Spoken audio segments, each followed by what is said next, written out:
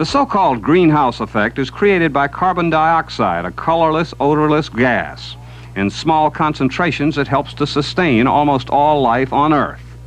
The relatively small amounts of carbon dioxide in the Earth's atmosphere filter the warming rays of the sun to the Earth's surface. But like a greenhouse, carbon dioxide also prevents heat given off by the Earth from escaping into space.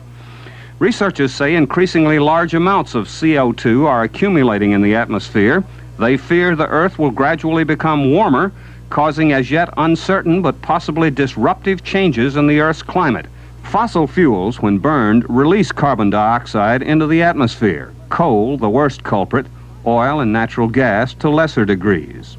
Scientists and a few politicians are beginning to worry that global energy planning does not take the greenhouse effect seriously enough.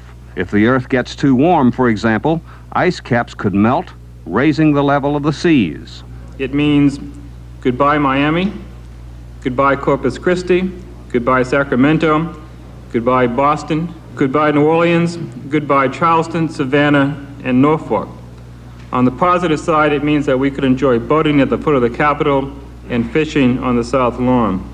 One model of climate, the Jason climate model, predicts that doubling carbon dioxide will result in August in Washington, D.C.